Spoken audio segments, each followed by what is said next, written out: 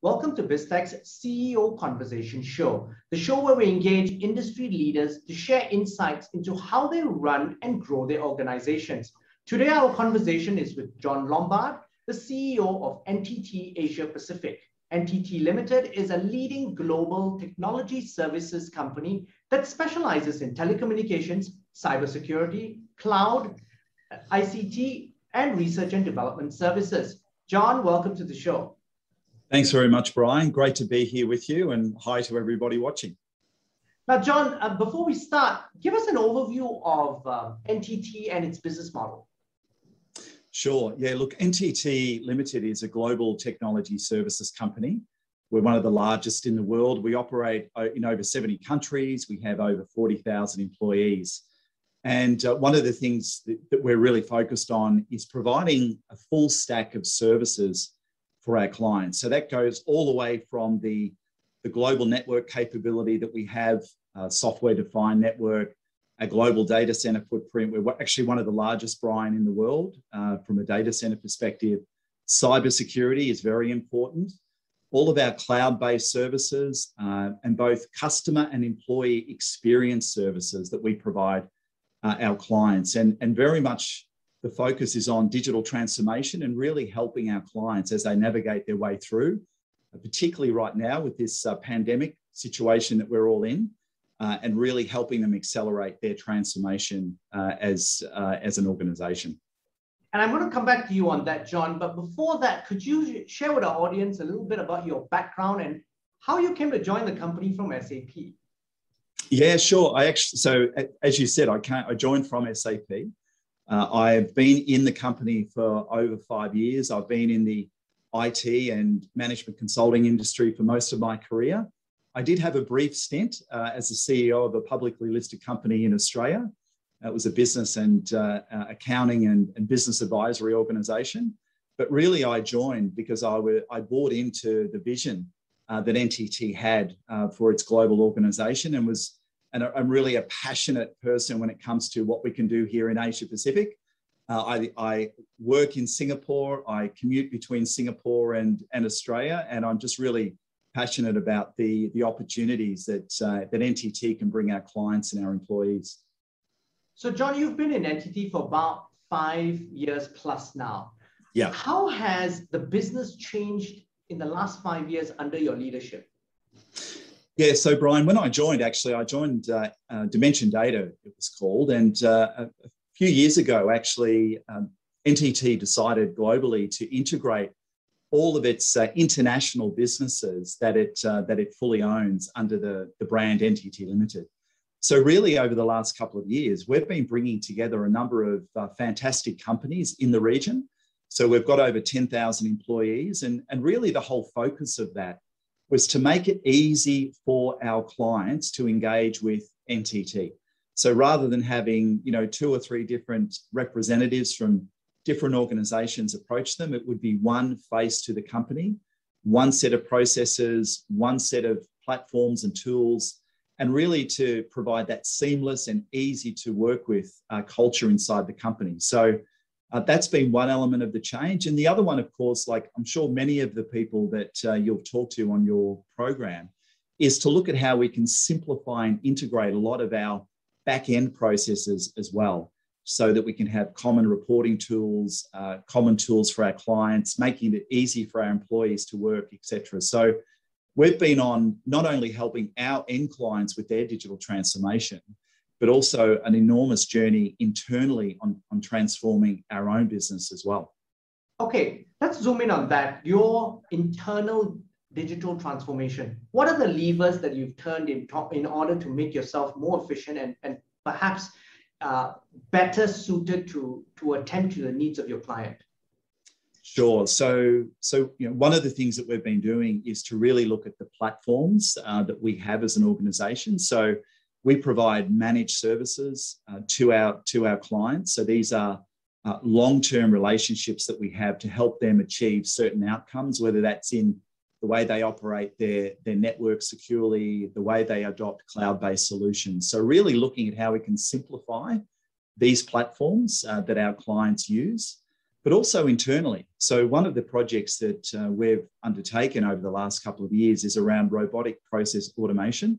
So we've put in place a number of different what we call bots to support a number of our back-end processes, because that really then allows us to simplify the way that we operate internally, which means it's far easier for our clients to engage with us, and it obviously drives employee satisfaction as well.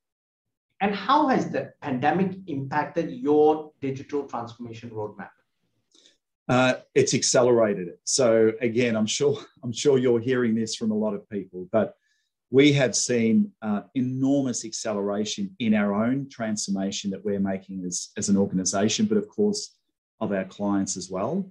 So things like just the way we work, our employees, like many, are working remotely in many markets around the region and around the world.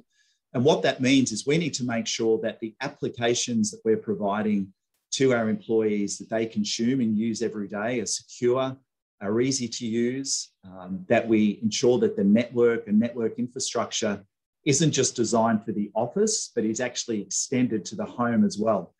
So this is one of the changes and one of the transformations that we've been going through, but also in line with that, we've been supporting our clients with that transformation as well. Yeah, could you share with us then some of the customer success stories and stuff that you have had in helping them in their digital transformation journey, especially during the turbulent times last year, when everyone was boardrooms were in panic, trying to find solutions to deal with the pandemic? Yeah, absolutely. So there's a couple of areas that we've been supporting our clients with. And one of those has been with their own employees. And one of the first things that we had to do as an organization was actually help a lot of our clients engage effectively with their employees. So as I said, moving that network infrastructure, that secure network, software-defined network infrastructure out of the corporation and into the home. So making sure that people had the right access to the right applications and they were secure. So clearly that was an important transformation and area of support. And the other thing that we saw is many of our clients' engagement with their end customer. I'm sure you and a lot of people listening today have had a completely different relationship with many service providers, with retailers, with government. And a lot of our clients have had to change the way they engage with their end customer. That's been another major shift that we've been seeing as well over the last almost 2 years. And what have you seen have been the biggest challenges that companies have been facing, and how should they potentially tackle these challenges?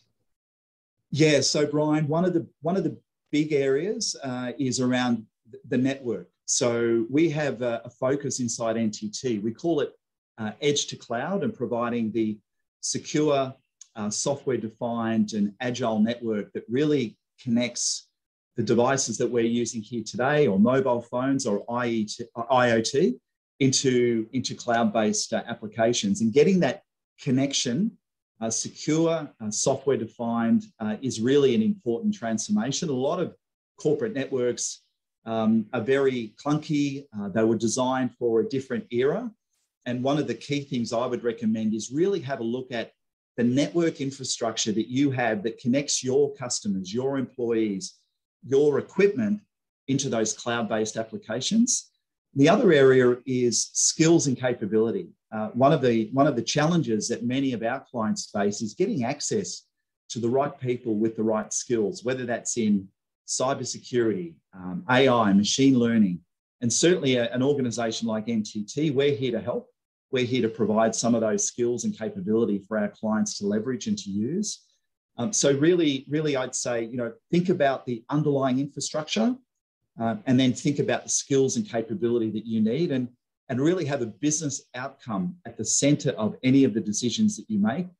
Engage business in these discussions. Absolutely, the IT departments need to be driving and involved, but it really does need to be a business-led conversation.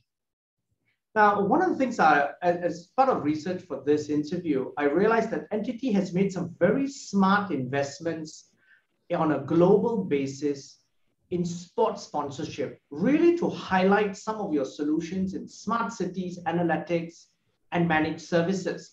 And of course, that helps you to connect better with your customers. You're involved in everything from Tour de France to IndyCar to Major League Baseball. How have you leveraged on these investments globally in the Asia Pacific region? Yeah, that's a great question. So this is something that I'm really, really proud of as an avid sports lover. One of the ones that you mentioned actually is the Tour de France. And pre-pandemic, I had an opportunity to go over there and have a look at our technology in action. And that really is something that's incredibly exciting. As you may be aware, the Tour de France is a unique event in the sporting calendar. Every year it's hosted in a different location. There is no stadium. There is no fixed location. The route changes every year. It goes through mountain. It goes through, summer, wind, rain, snow, all sorts of conditions. And we needed to have technology that really would connect, as I said earlier, at the edge to these cloud-based applications in a secure way. And actually, if you think about the IoT devices in a Tour de France, it's a bike. So each of the bicycle is fitted with a device that sends a signal, capturing a whole lot of analytical data. That goes up through the network and the broadcaster to a helicopter, down into our big data truck.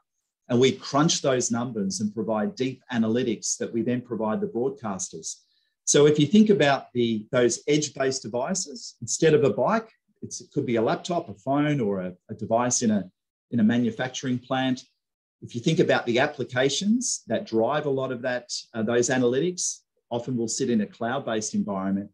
And you need that secure connection as well. So we provide in Asia Pac with many of our clients and also globally, we provide that capability in bringing together the applications through that secure connection to make sure that that we're getting access to the right information and making the right decisions at any point in time. So that technology is really something that has sort of underpinned a lot of what we're doing with our clients here in the region.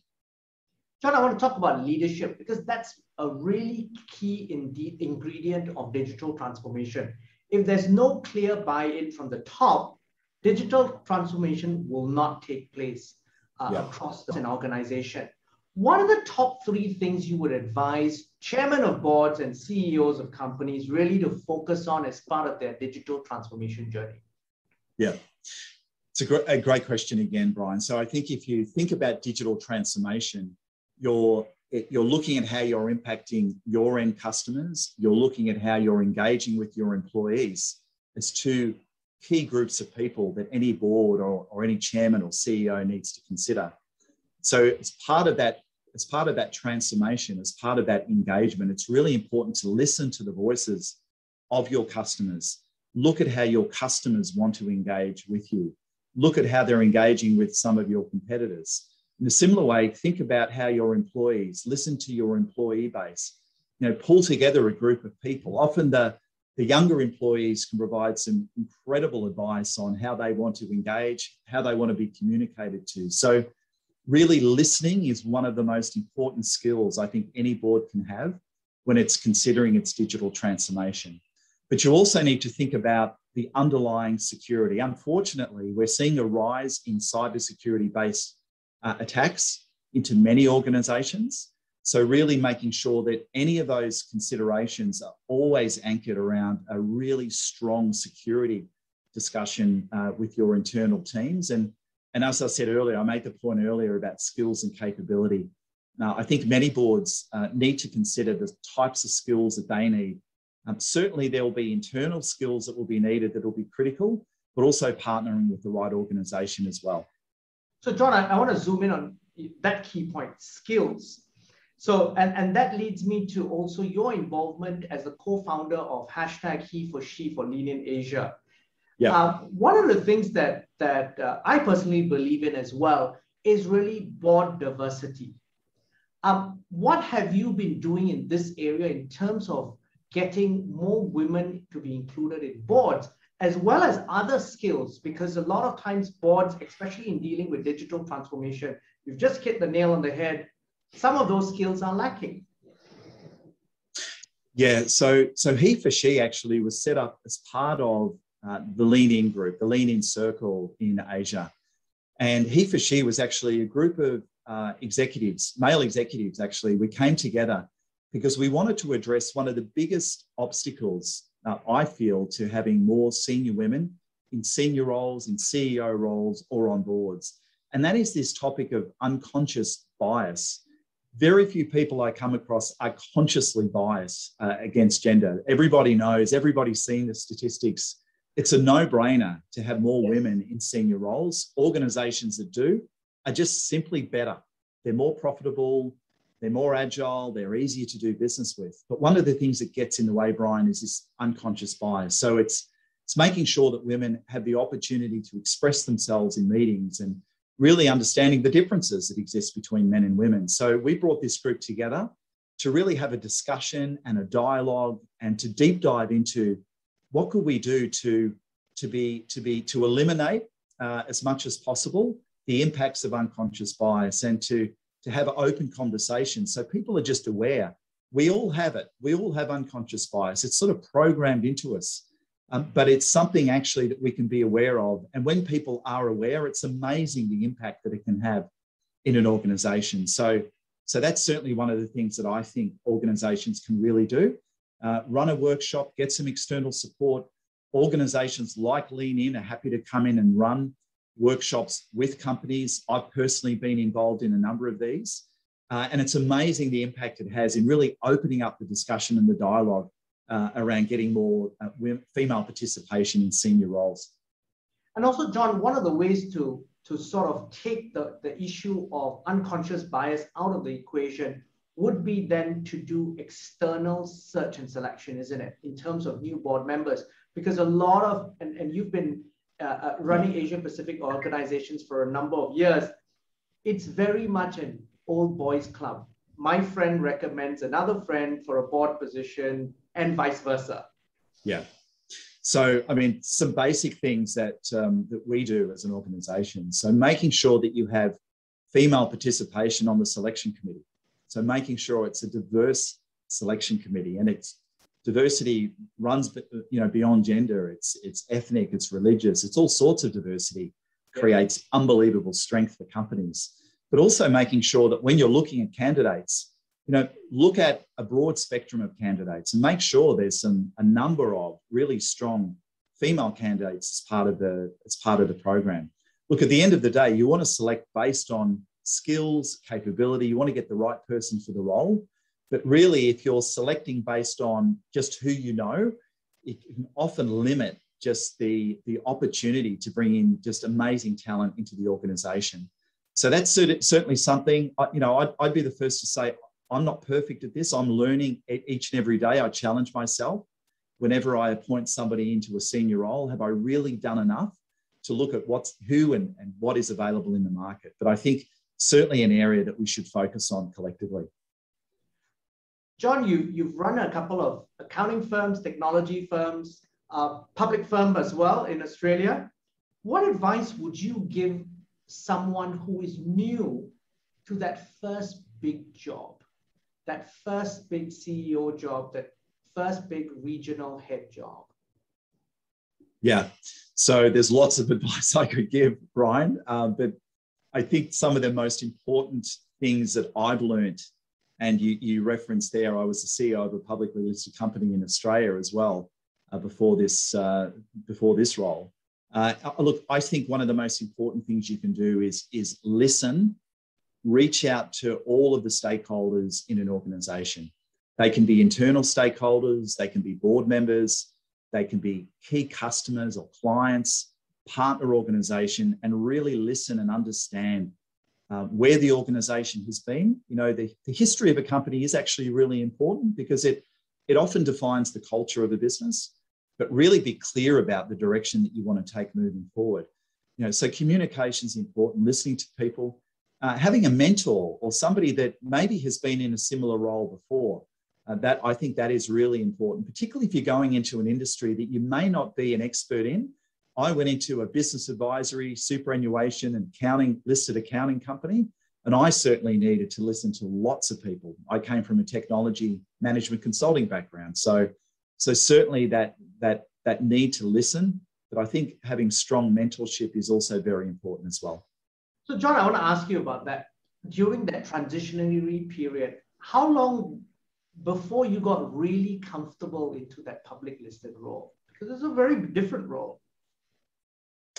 Yeah, look, it took me a while. I mean, I never run a publicly listed company before. I was dealing with shareholders, with analysts, with boards, with just completely different processes that I was used to. So it probably took me 6 to 12 months to really get across all of the administrative and compliance and governance aspects of being a CEO of a listed company. And it doesn't matter where you are. If you're listed, there is, you know, a huge governance and compliance component to running that type of business. And so, yeah, probably 6 to 12 months. I think it depends on obviously the person's background, etc. But many of those skills I've taken into this role. So this role, I'm a regional CEO of NTT Ltd. As a region, we're not a listed business, but when it comes to governance, compliance, risk management, all of those skills are so important in any of these roles. So John, what's on the horizon for NTT? And we're going to come back to NTT now. In 2022, what's the strategy? Is there an M&A strategy? Because obviously you've consolidated your businesses. Where are the gaps in your portfolio that you're looking to expand to? Tell us more. Yeah, so look, we're really focused, and I'm really focused now on bedding down the integration that we've been in, the journey that we've been on over the last couple of years. Our absolute focus is our end clients and helping them, hopefully, in what is going to be a post-pandemic new normal, or whatever other term you want to throw at it. But I think that, you know, we are all about focusing on helping them accelerate that transformation.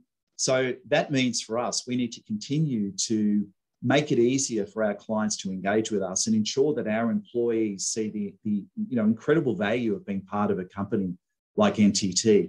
We're really investing in the future. So we're investing in systems and processes that will simplify the way we operate. I shared with you before an example of that with robotic process automation. You know, we're continuing to look at how we can further simplify a lot of our processes in our company. But, you know, I'm actually incredibly excited about the future. It's been a tough last almost 2 years, I'm sure, for everybody watching the program. But I'm really excited about the opportunities ahead. And I just see there's a lot of upside in this part of the world, in this region of Asia Pacific. And I certainly look forward to 2022. Now, John, it's been a fascinating conversation, but before you leave us, any final thoughts you'd like to leave us with?